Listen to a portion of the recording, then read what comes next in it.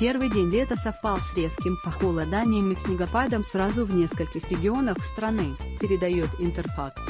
Заметнее всего обозначенное синоптиками Пермского госуниверситета арктическое вторжение произошло в Пермском крае, где температура опустилась ниже нормы на 12 градусов, и в Коми. Летний снежный покров в Прикамье зафиксирован впервые с 2007 года, отметили метеорологи. Снег также выпал в Самарской и Кировской областях, Удмуртии, Башкирии и Татарстане. По словам синоптиков, если среднесуточная температура 1 июня будет ниже 2,3 градуса по Цельсию, то этот день может стать самым холодным летним днем за последние 50 лет.